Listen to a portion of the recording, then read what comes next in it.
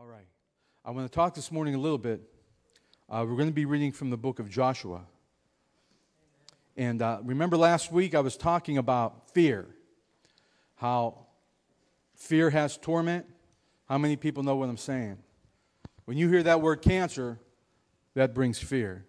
You can't help it. I don't care how saved you are. When you hear that word, that's scary. When you hear things happening in the news and with the economy, and they're talking about this happening, that happening in North Korea and Iran and all this other stuff, you'd like sometimes to get scared. But I'm here to tell you that kind of fear is natural when you get scared like that. But I'm here to tell you don't have to be afraid, because we have a God who's bigger than all those things. And all through the Scriptures we see the phrase, fear not, be strong and courageous. That's what we're going to read today. Fear not.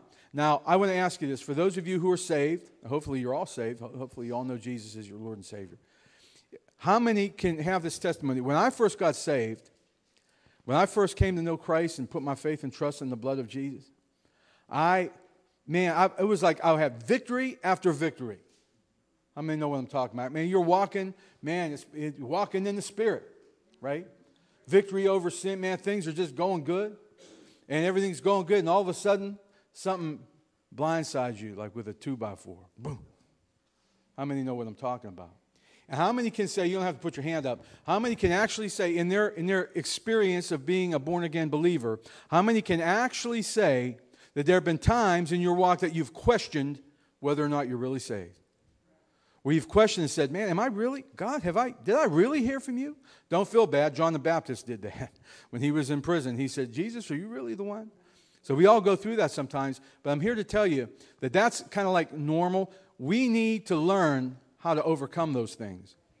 Because Satan, if you give him just a crack in the door, he'll jump in there and he'll make you think like you're worse than the worst person you can think of. But I thank God for the blood of Jesus that cleansed me from all my sin. All of it. If tomorrow I sin, I'm cleansed from it. That's not a blank check for me to go do whatever I feel like doing. But I'm cleansed from it. And what I want to do this morning is look a little bit in the book of Joshua, because what the book of Joshua is about is conquering the promised land. Now you know the story. Moses led the children of Israel out of Egypt through the wilderness. A few weeks ago, maybe a few months ago, we talked about when they came to the brink of their blessing. After only 2 years, they were ready to march in. But they sent spies in there. They sent 12 spies to look out the land. They came back, and the spies said, man, that's a great land, flowing with milk and honey. But 10 of the spies says, we can't do it, because there's giants in there. There's walled cities, there's armies, there's powerful. We can't take them. And 2 of the spies, one's name was Joshua, that we're going to read about here today, and the other one's name was Caleb. They said, wait a minute, look what God has done for us so far. He took us out of Egypt. He provided for us manna in the wilderness. He gave us all, he did all these things. We saw all these miraculous works, water coming out of a rock. We can take them, because it's not us. They're already defeated. God already promised us that we had the victory. But the people listened to the other 10 spies, and they wandered for another 40 years in the wilderness. Well, in the book of Joshua, we come to the end of that 40 years. Moses was dead, and Joshua was given the reins. I want you to read a little bit with me in Joshua chapter 1.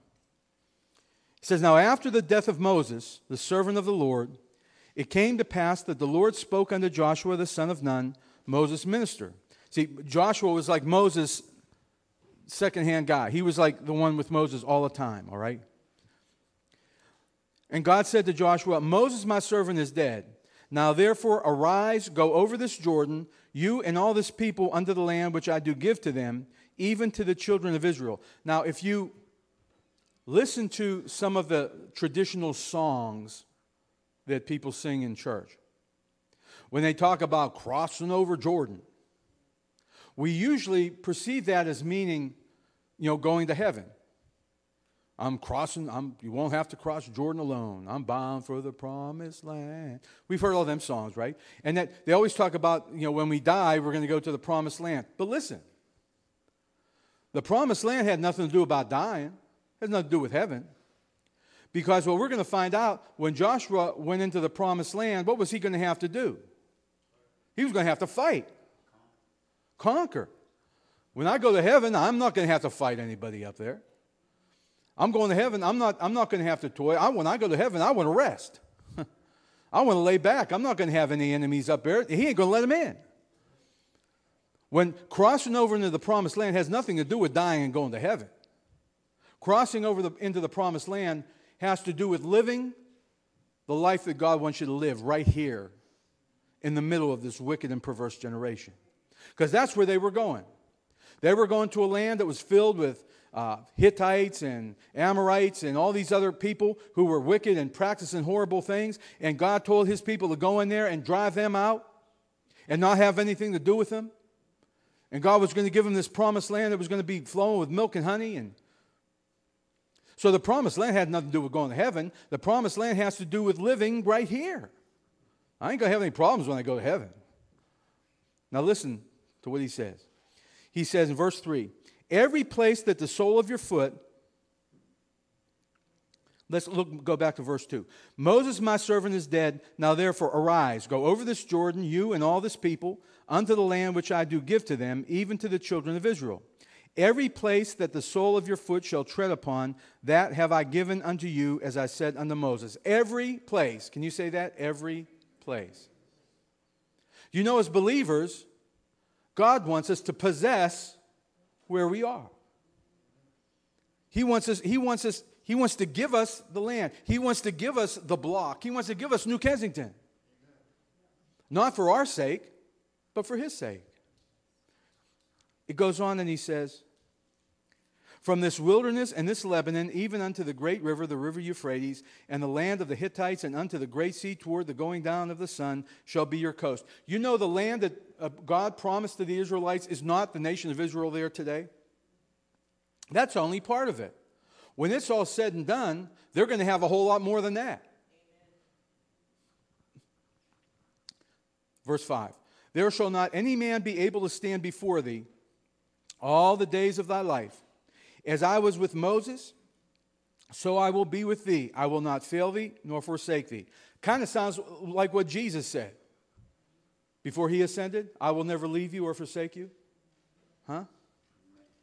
Now look what he says. Be strong and of a good courage. Now, people might read that and think maybe Joshua was getting a little scared about going into the promised land. Oh, wait a minute. 40 years before that, he was one of the ones that said, we can do it. Listen, Joshua wasn't concerned, and as I read this, I don't believe Joshua was concerned about what was on the other side of the Jordan. He wasn't concerned about the folks that were in front of him that God had already conquered. He was concerned about the folks that was with him. Because for 40 years, them people were stiff-necked, stubborn, complaining, rebellious, always giving Moses gray hairs. And Joshua was probably thinking, man, am I going to be able to put up with this bunch? Just my take on it. But he wasn't afraid of what was over on the other side of Jordan. Because 40 years ago, man, he was ready to go. And he was ready to go right now. But God said, be strong and of a good courage. For unto this people shall you divide an inheritance, the land, which I swear unto their fathers to give them. He says it again. Only be strong and very courageous, that thou mayst observe to do according to all the law which Moses my servant commanded thee. Turn not from it to the right hand or to the left, that thou mayst prosper whithersoever thou goest. This book of the law shall not depart out of your mouth, but you shall meditate therein day and night, and that you might observe to do according to all that is written therein. For then thou shalt make thy way prosperous, and then thou shalt have good success. He said, listen, the victory is already won. You just do what I tell you to do. Thank you, Lord. Now, it's often said that we have three enemies in the world. Three enemies. The world, the flesh, and the devil. Right? That's who I wrestle with. I don't know about you. Now listen, the devil, he's already defeated. He was defeated on Calvary. Man, he was cast down before that. When he tried to lift himself up and raise himself up like the Most High, God cast him down. That devil, how he could think that he could be as great as his Creator. He's already defeated. He's beaten. If you're in Christ, you don't have to be afraid of the devil.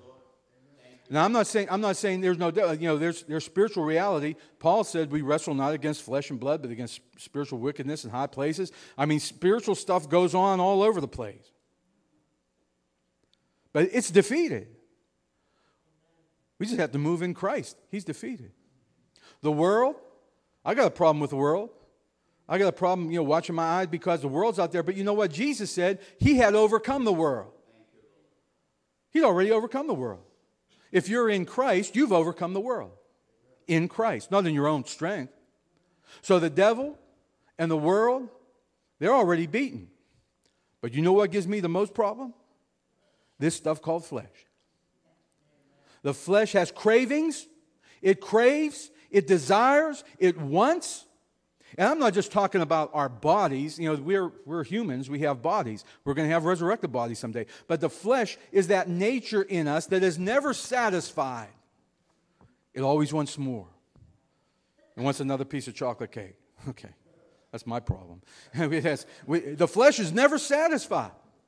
It wants more, and it wants more. Joshua, he knew the devil was defeated. He knew the land was his, but he knew he had a bunch of people behind him, maybe 1 million of them. I don't know how many there was. There was a bunch of people behind him that were constantly trying to feed their flesh. And every time they got out of God's will and started to feed their flesh, God had to send some kind of judgment to get them straightened out. Listen what it says. Verse 9, have not I commanded thee? Be strong and of a good courage. Be not afraid, neither be thou dismayed, for the Lord thy God is with thee whithersoever thou goest. Jesus said, I will never leave you or forsake you. He's always with you. He's always there. As believers in Jesus Christ, we don't need to be afraid of what the devil's going to do because he's defeated. We don't need to be afraid of what the world system because he has overcome the world. What we need to be focused on is our flesh. The baggage that we carry with us. And we got lots of it. Now, turn over a little bit. We know the story about Joshua. Turn over to chapter 6.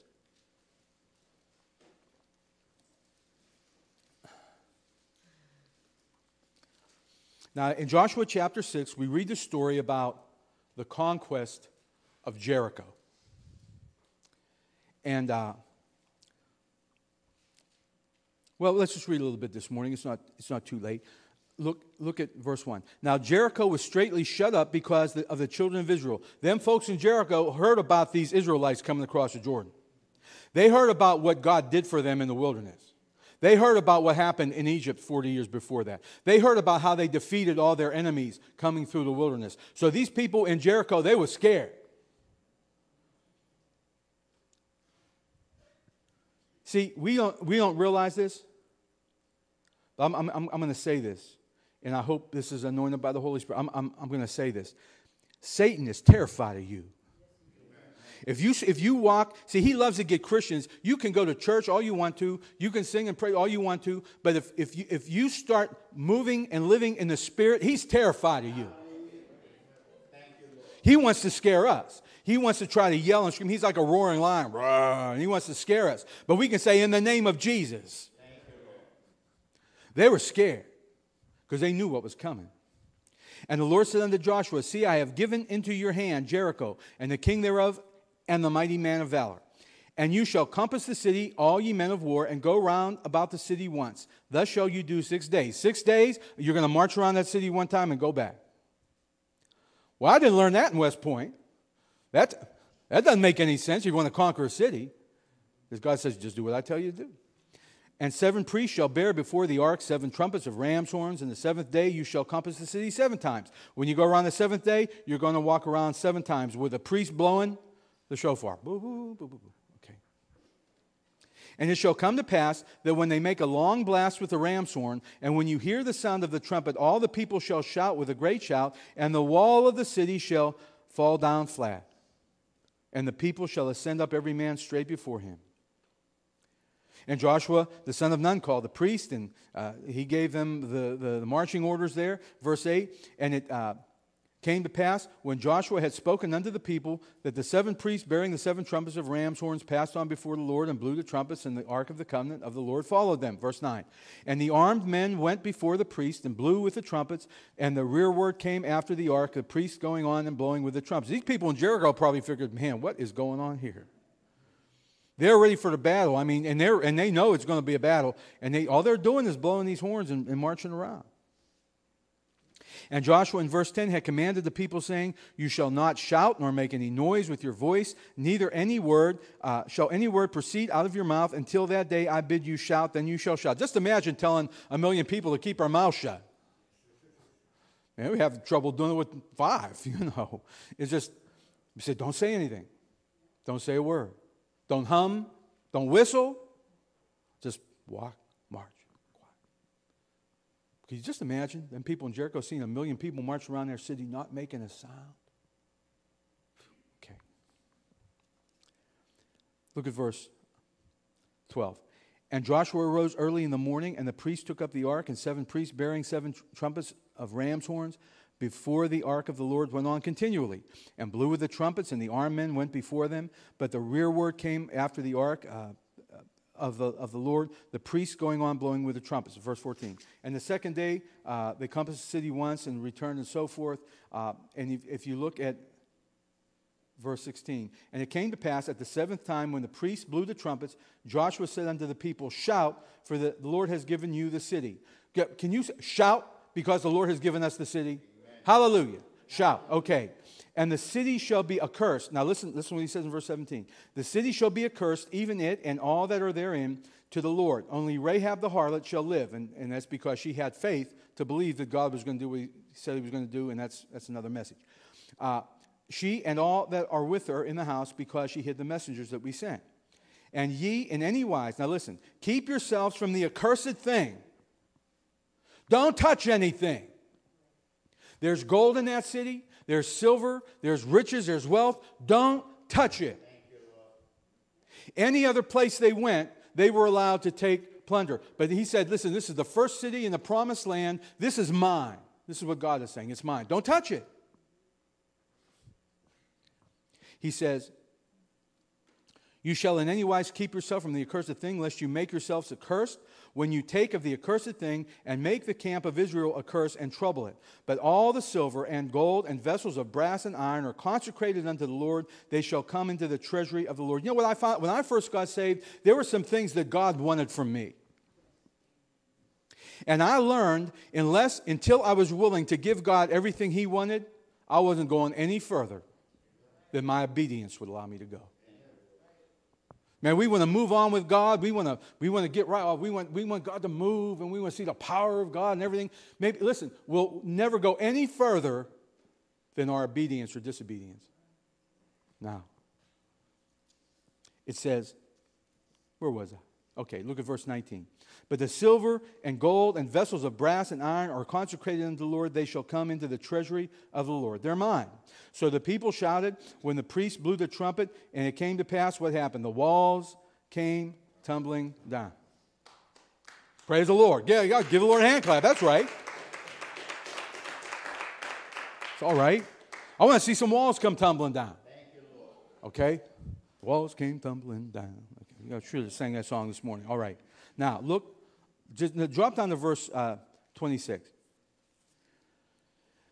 And Joshua adjured them at that time, saying, cursed be the man before the Lord that rises up and builds the city Jericho. He shall lay the foundation thereof, and his firstborn and in his youngest shall he set up the gates. So the Lord was with Joshua, and his fame was noised throughout all the country. Everybody heard about what happened to Jericho. And they got to shaking in their boots. Said, man, they never fired a shot. All they did was they kept their mouth shut for 6 days, and the 7th day they shouted, and that was it. It's amazing what God can do, isn't it? Now look at chapter 7. See, this is great, man. They're rolling. Wow, victory, great victory. But the children of Israel committed a trespass in the accursed thing. One of them, it just took one out of the million, or however many there were. For Achan, the son of Carmi, no relation, the son of Zabdi, the son of Zerah, of the tribe of Judah, took of the accursed thing, and the anger of the Lord was kindled not against him, but against the whole camp.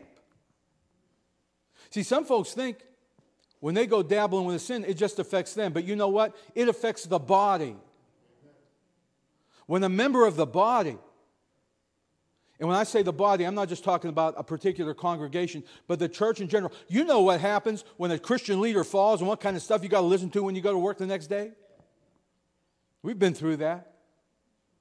But even when an individual, do you know how many times, I've talked to people and witnessed to people and they say, yeah, I knew so-and-so, he was a Christian and he ripped me off with, how many have heard that kind of response? Do we understand that we have a responsibility as individuals to bear the name of Jesus Christ, to carry His name? Listen, it says this, verse 2. And Joshua sent men from Jericho to Ai. Now, Ai was the next city. Here was Jericho and Ai was the next one. Ai was nothing. Ai was like, Markle. Okay. Nothing against Markle. Okay. It was just a little village. It was like nothing. And they figured, man, Jericho, the walls came tumbling down. Ai, we'll brush them off with nothing. They was riding high. Great victory. And Joshua sent men from Jericho to Ai, which is beside Bethaven, on the east side of Bethel, and spoke unto them, saying, go up and view the country. And the men went up and viewed Ai. And they returned to Joshua, and they said unto him, push over. Piece of cake. We don't got to take the whole army. Let about 2,000 or 3,000 men go up and smite Ai. We got it. We got it covered. No problem. So there went up thither of the people about 3,000 men. And when they got to Ai, they ran. They had to flee. They tried to fight a battle, but nothing worked.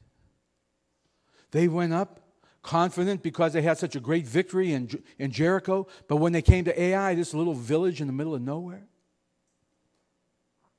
He sent them packing like some scared dogs. Listen what happened. Verse 5. And the men of Ai smote of them about 36 men, for they chased them from before the gate even unto Shebarim, and smote them in the going down. Wherefore the hearts of the people, when that happened, when they found out that their exploratory force came back and they got beaten by these nobodies from Ai, their heart melted. Have you ever been there? Have you ever sensed defeat in your life as a believer? When you felt like somehow something wasn't working right, or you missed something, or you got blindsided with a 2x4 somewhere, everything, man, you're walking in victory, and all of a sudden, pow.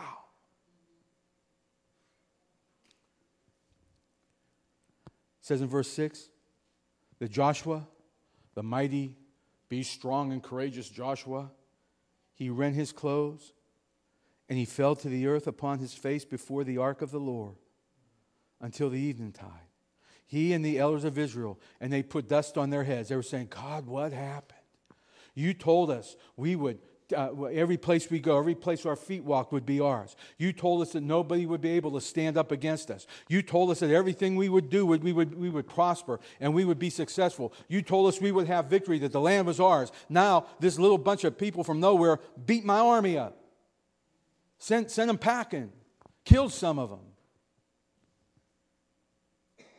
And Joshua said in verse 7, Alas, O Lord God, wherefore hast thou at all brought this people over Jordan? He's starting to sound like that bunch back in the wilderness that were complaining about not having garlic. You remember that? They were complaining about what they had to eat, man. They got tired of eating, man. He sounded like that bunch that were afraid to go over because there were giants in the land. Now he's saying, God, why did you bring us here? You brought this people over Jordan to deliver us into the hand of the Amorites, to destroy us. Listen to Joshua. Here's big, brave, and strong and courageous Joshua saying, God, did you bring us here to destroy us? Would to God we had been content and dwelt on the other side of Jordan. The same thing they said back in the wilderness. We should have stayed in Egypt. I hope nobody here has ever said that. Not seriously. Do you really think things were better back in the world before you knew Christ? Do you really think things were better back there? Now listen. He says, O Lord, in verse 8, what shall I say when Israel turns their backs before their enemies? For the Canaanites and all the inhabitants of the land shall hear of it, and shall environ us, they'll surround us, and cut off our name from the earth. And what will you do unto your great name? God, what are we going to do now? They hear about we had this defeat. And the Lord said unto Joshua, get up. Get up. Wherefore do you lie upon your face? What, Joshua? Now notice something. When they decided they were going to go to Ai, did God tell them to go to Ai? No. They just figured, hey, that's the next one in line. I guess that's what God wants us to do. God says, Joshua, why are you lying on your face before me? You probably should have done that before you went to Ai, Joshua. You probably should have prayed first. You ever been there with, do act first and pray later? It should be the other way around. If you pray first, it usually turns out a whole lot better than if you act first and pray. Because if you pray first and say, oh God, what would you have us do? And He'll tell you what to do and you'll be victorious. Or if you act first, then you got to pray, oh God, what happened? Okay. Now, look. The Lord says, Israel has what? Sinned. And they have also transgressed my covenant which I commanded them. For they have even taken of the accursed thing. And they have also stolen and dissembled also. And they have put it even among their own. You know, God didn't say He did it. He said they did it. I'm really convinced that the reason why the church in the United States of America is so powerless, because we have too much sin. Too much unrepented of. Too much unpreached about. Too much unexamined. We got sin. We cover it up with, pep rallies that we call revivals. We cover it up with politics. We cover it up with anything we can to make it look and sound good and make ourselves sound popular. But there's too much sin in the camp. That's why we don't see the power that we'd like to see. Not because God can't do it. God can do anything. It says, verse 12, therefore the children of Israel could not stand before their enemies, but turned their backs before their enemies, because they were accursed. Neither will I be with you anymore, except you destroy the accursed. Listen, this is serious. Because we run into, as believers, we're washed, we're covered in the blood of Jesus Christ, we're saved. But we run into a dead end when we disobey God. We run into a dead end when we allow that little piece of flesh to remain. Oh, Lord, I surrender all except for this. If you read the story, they had to go through a big, long procedure to identify who the culprit was. And they found out it was this fellow named Achan. And in verse 21 of Joshua chapter 7, it says, when they asked Achan, what did you do? It says, when I saw among the spoils a goodly Babylonish garment, and 200 shekels of silver, and a wedge of gold of 50 shekels weight, then I coveted them. See, our problem is we have so much. And the more stuff we have, the more stuff we want. We covet. I put my hand up. I don't want anybody to think I'm pointing a finger at you. I put my hand up. We want more. We worship the goddess called more. And we want more. And we come to church and we praise God. And I believe we praise God with all our hearts and souls. But we have that little piece of flesh, sometimes maybe it's not so little, that thing that grinds inside of us. Look with me one place in the New Testament, and I'm going to be closing. It's quiet. It's a quiet morning. Yeah, that's right. Listen, First Timothy. First Timothy, chapter 6. Look at this. Look at this. There's so many places I could go, but we'll go here. The Apostle Paul, writing to Timothy, says this: "Let as many servants as are under the yoke count their own masters worthy of all honor, that the name of God and his doctrine be not blasphemed. And they that have believing masters, let them not despise them because they are brethren, but rather do them service, because they are faithful and beloved partakers of the benefit. These things teach and exhort." What he's saying, in those days, in the Roman Empire, in Paul's day, slavery was like an institution. And Paul was in no wise saying slavery was a good thing. It was just a fact of life in the Roman Empire. And it wasn't a racial thing. When we think in our nation about slavery, we think of the racial thing. But in that time, it wasn't. And there were Christian slave owners and Christian slaves. It was just a fact of life. And what Paul is telling the ones who were Christian slaves to honor your master, especially if they're a Christian too. Some of us might have trouble wrapping our minds around that, but that was just the way things were. A lot of these slaves were people who were captured in various campaigns, and they were sold into slavery. They weren't like necessarily out in the field digging, but they would be household slaves. Some of them would be tutors. They would teach the children. They would be like nannies. So he's saying to the slaves something that is foreign to us. They say, if your master is a Christian, respect him even more. And listen to what he says. Now today, we don't have that situation, but today we have what? Employees and employers. I worked for 33 years in Allegheny Ludlam Steel Corporation. I can be very honest with you. There were some of my foremen it was very difficult to be respectful of. Even before I was saved, man, it wasn't even a contest. But even after I was saved, all right, but now listen to what he says. Verse 3. "If any man teach otherwise." Now, there's a lot of places I could have went, but I went here. "If any man teach otherwise, and consent not to wholesome words, even the words of our Lord Jesus Christ, and to the doctrine which is according to godliness, he is proud, knowing nothing, but doting about questions and strifes of words, wherefore comes envy, strife, railings, evil surmisings, perverse disputings of men of corrupt minds, and destitute of the truth, supposing that gain is godliness. From such withdraw thyself." One of the poison of the body of Christ is that somehow we got this idea that the more money we got, the more faith we got, or vice versa. We've heard it, lived in it, dealt with it. We want more. We live in a culture that wants more, feed the flesh. But here's what Paul says. And we're going to close with this, and somebody's going to say, "Thank the Lord." "But godliness with contentment is great gain." We find ourselves, I've found myself in my life, beaten up by the devil. Pastor Harold says, "Devil, eat your lunch."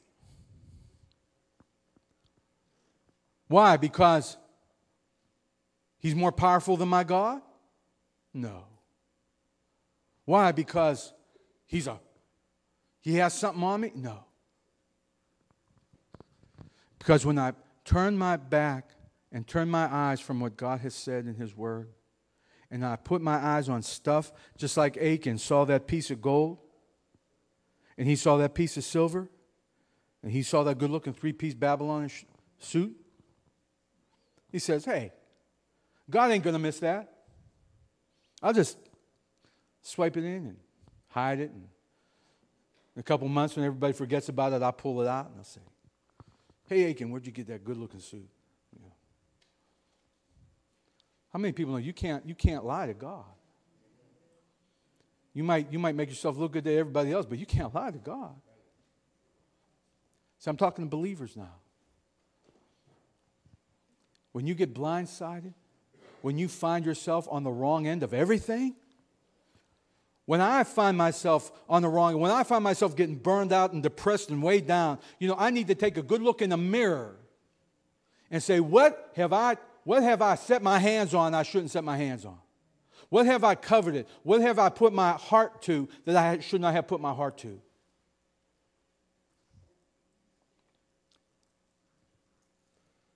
Victory is in the blood of Jesus. I don't have to work for my salvation. Brother Jairus, it's a free gift. It's given to me. That's something to rejoice. But the Apostle Paul said this. He said, work out your salvation with how? With fear and trembling. It's serious. The world is looking at you. This world out here that we want to win for Christ, they're looking at you. They're looking at me. Anybody that names the name of Jesus says, I'm a believer. Whenever you go out and witness to somebody, they're looking at you. They want to see how you act. They want to see how you react. Sometimes they'll go out of their way to see how you react. I learned that. Yeah, they'll find out how saved you are. See, here's the thing. Jesus said, just like God told Joshua, be strong and courageous. Don't be afraid. But don't let my law depart from your mouth. Don't let that Holy Spirit that you have inside of you, Christian, don't ignore the leadings. Don't ignore the promptings. Listen to God. Learn how to sense His presence. Learn how to discern when He's speaking to you. It might not be a voice. It might be. But most of the time, it's that check. It's that I've been there where there have been things I've set out to do and the Holy Spirit inside of me said, no. Didn't tell me why. Made sense. Things, well, this makes sense. The Holy Spirit says, no. And there were even times where I would beg God. You ever do that? You seen something you wanted? And you say, God. And God would say, you don't need that. God, I beg. Sometimes God will say, okay. And He'll let me have what I begged for. And it wasn't long after that I was saying, oh, God, please forgive me. I was begging for His forgiveness. You'll learn. Because He never leaves us or forsakes us. Amen. I want to ask you this morning, we're going to close in prayer. If you're here this morning and you know that you're at a place in your life where it seems like you've hit a dead end or a brick wall, you can't go any further. Believers, if you're not a believer, I encourage you to make Jesus Christ your Lord and Savior, that we can have that faith, we can have that victory promised to us. He's promised us the victory. But if you're a believer and you find yourself in a dead end, I want to ask you this morning to pray this prayer with me. Father, show me the accursed thing. See, I don't want you to show me. It's really none of my business what your accursed thing is. But I want to pray that God would show you that, see, we have one thing over when we read about Achan in the Old Testament. See, we have one thing over him. We have the cross. We have the blood. We can come boldly to the throne of grace and seek forgiveness. If we confess our sins, He's faithful and just to what? Forgive us and cleanse us from unrighteousness. So we don't have to be afraid of being covered with a pile of stones like Achan was. But when we go to Him and we confess, you know what? He'll restore us. He'll renew us. He'll make us the people we want to be, people He wants us to be. But He wants us to be honest with Him. I want to ask you this morning. I'm going to pray. You pray this with me where you're sitting if you want. If not, that's okay. That's up to you. Father, in the name of Jesus, show me my accursed thing. Father, some of us probably know what it is. But Father, I pray, Lord, we want to come to the throne of grace this morning and ask you, Lord, to forgive us. Father, we release to you today that thing that we've held on to that has kept us from being the people of God you want us to be. And Father, I believe your word tells us that the blood of Jesus Christ cleanses us from all sin. Father, we're confessing to you this morning that sin that so easily besets us. Father, each and every one of us could probably name something a little different, but you know each and every one of us by name. You knew us before we were formed in our mother's womb. Father, I pray, Lord, you would allow your grace and your mercy to move and work in our lives and in our hearts. Father, that we would surrender to you that accursed thing, that we might move on in victory as we have victory after victory. Father, you have promised us the promised land, this life in Christ, the power of the Holy Spirit. You said you were going to send another comforter.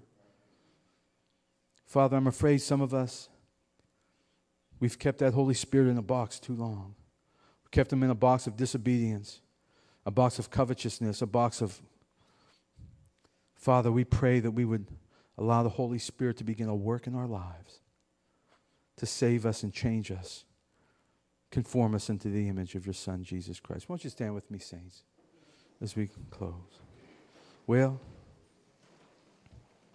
I really, when I was looking at the message this morning, I didn't know it was going to come out quite like that, but maybe it needed to. Maybe it needed to for me. Hallelujah. Father, as we prepare to leave this place, listen, I always say this. If you need prayer, if you've never been born again and you want to be saved, please come up front. After, we're going to dismiss and folks can leave. But if you need prayer for anything, please don't leave. I usually go back and shake a few hands and I'll come back in. Please kind of hang out on the front pew and we'd love to pray with you. Brother Jairus is here. We would love to pray with you. My wife, please don't leave without getting prayer if you need it. Father, as we prepare to leave this place but not your presence, Father, you've heard the requests, the prayer needs that we have uttered this morning. And we pray again for all those who are needy, for those who are in need of healing, for those who are in need of financial blessing, Father, whatever it might be. But most of all, Lord, we pray that you would make us, help us, show the world who you are. Father, and every one of us in here, including the person standing behind this pulpit, got things that we need to bring to the cross. We're all human. We all have this flesh. But Father, I want to be able to say like the Apostle Paul, I am crucified with Christ. Therefore, I no longer live, but Jesus Christ now lives in me. And the life I now live in the flesh, I live by faith in the Son of God, who loved me and gave himself for me. Father, help us live that life that you want us to live. There's a little song we sing.